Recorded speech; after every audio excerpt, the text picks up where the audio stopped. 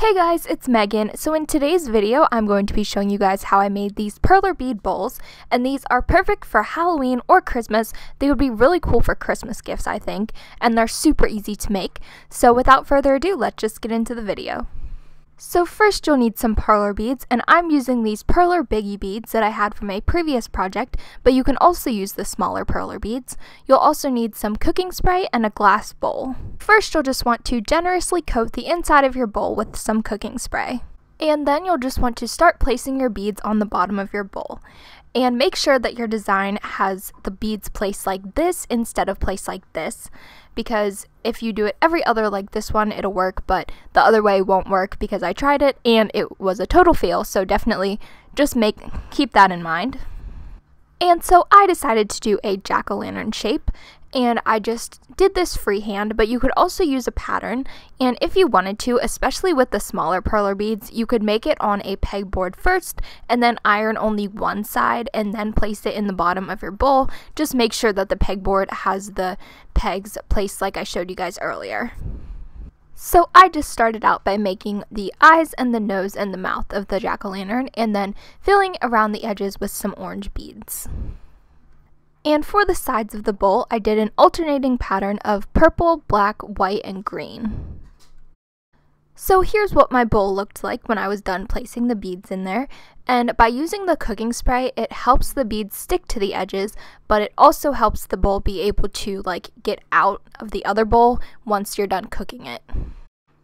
Once you're happy with your design, you're going to want to bake the bowl in the oven at 375 for 15 to 20 minutes. And as you can see, since we sprayed the inside with cooking spray, our Perler bead bowl just pops right out of there. And the cooking spray will leave kind of like a greasy residue on the bowl, so to get that off, just wash your bowl with some soap and water. And then your Perler bead bowl is done. And you can also do this with the normal size Perler beads, but if you do, I would definitely recommend using the technique that I mentioned earlier, where you make it on a pegboard first and iron one side for your bottom design, because that would just make it so much easier. I did this without doing it, but next time I think I would definitely do that. And if you have longer nails like me, I found it helpful to put the beads on the end of a toothpick and then put it in there like I'm showing you guys right here, and this just made it so that I wouldn't knock over the other beads when I was trying to put in these beads. And just like before, you're going to want to build up the sides until you're happy with the size of the bowl, and then put it in the oven for about 15 minutes at 375.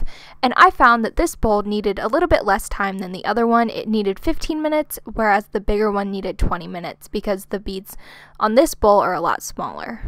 And here's what the smaller bowl ended up looking like, and I'm really happy with this. I think it's really cute. So thank you guys so much for watching. I hope you enjoyed that video, and if you did, make sure to give this video a thumbs up, and make sure to leave me a comment down below on which bowl was your favorite. I'm kind of torn, honestly. I like them both. I kind of like the small one though. It did take a lot longer to make that one though.